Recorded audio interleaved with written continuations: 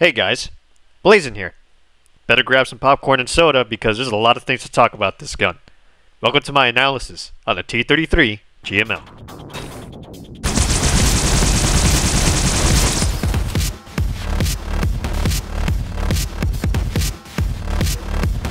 Now before we talk about the Needler we know in Halo Reach, let's talk about its development history.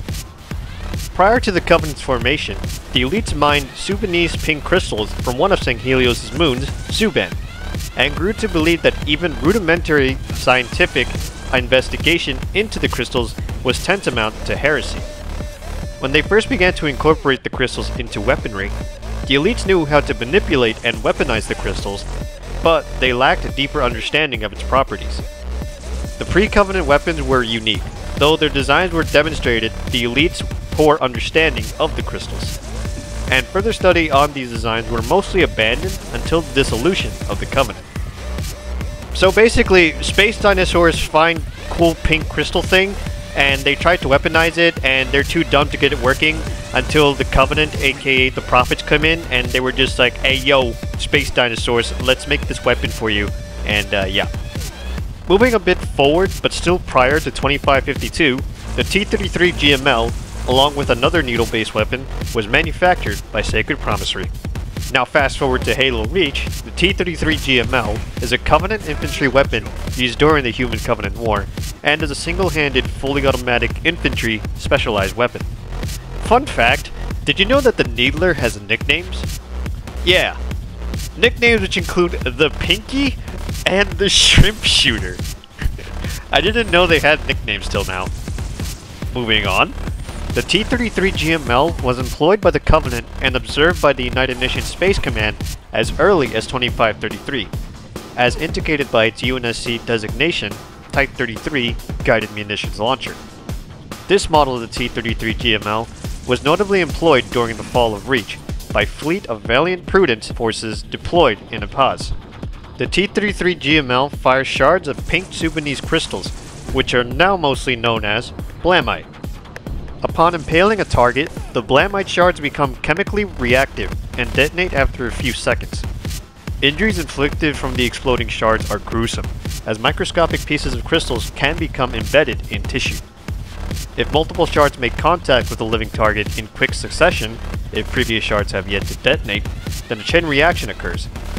Their chemical properties and the shards detonate simultaneously through a process known as proximal resonance instability, or as we know it as, supercombine, causing an immediate and violent explosion that is almost always lethal. As for the T-33 GML's inner mechanism, when the trigger is pulled, the needles are fed from the top and broken into smaller pieces, which are then launched into enemies. The T-33 GML notably features an additional magnetic auger within the weapon that catalyzes the shards by charging their chemical mixture. The shards then become capable of tracking specific heat signatures of sighted targets. The shards are propelled through the barrel, out of the muzzle between the channel braces, and towards enemies. The user reloads by shaking the weapon once, prompting a new magazine of crystals that protrude from the chassis again. The T-33 GML is considered unique among Covenant weapons in that it does not require full runner technology to function. The T-33 GML was one of the most unusual weapons in the Covenant arsenal, and the least understood. By 2552, how the weapon functions still remained a mystery to human military experts and scientists, despite the weapon being encountered early on during the war. According to Dr. Catherine Halsey, the T-33 GML lacks any kind of electronic, physical, or radiative connections between the trigger and firing mechanism.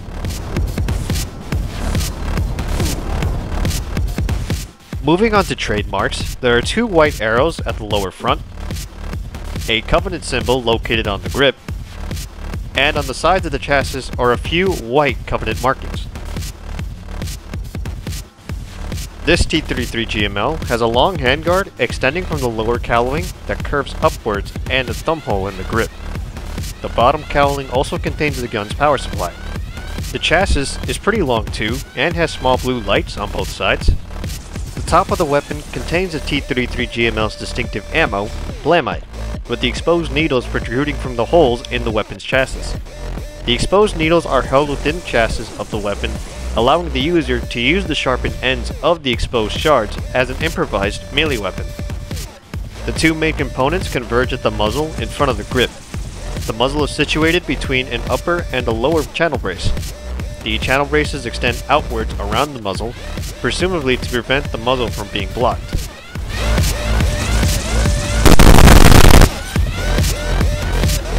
As far as sights go for this weapon, well, there isn't anything to look through at the top.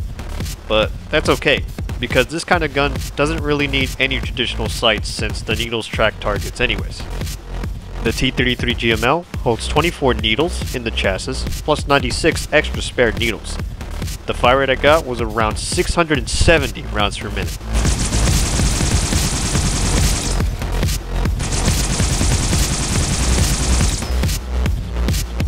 Reload speed was about 1.03 seconds. The max effective range was about 39.74 meters. Now, an accuracy test is not necessary because, well, look at this shit. It's a goddamn smart gun.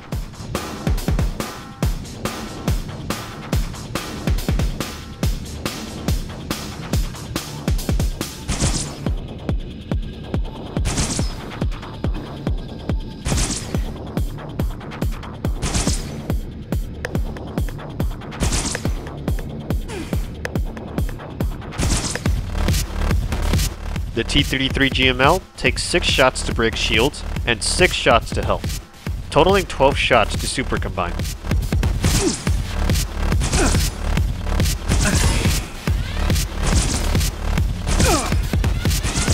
First strike! And finally, the TTK I got was around 1.09 seconds. Oh wait, hold up, one more thing. Almost forgot to include that the super combined blast radius is around 4.78 meters.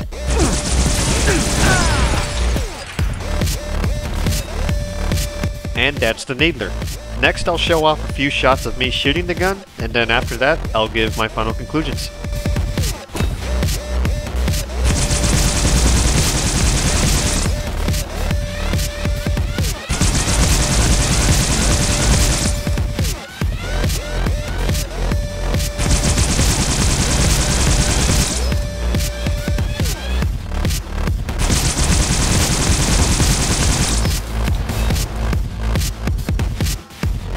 Overall, my thoughts on Halo Reach's Needler is that it's fine.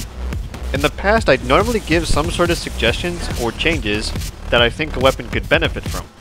But the Needler is fine in Halo Reach. I really don't have any complaints about it. So that's gonna really be it for this video.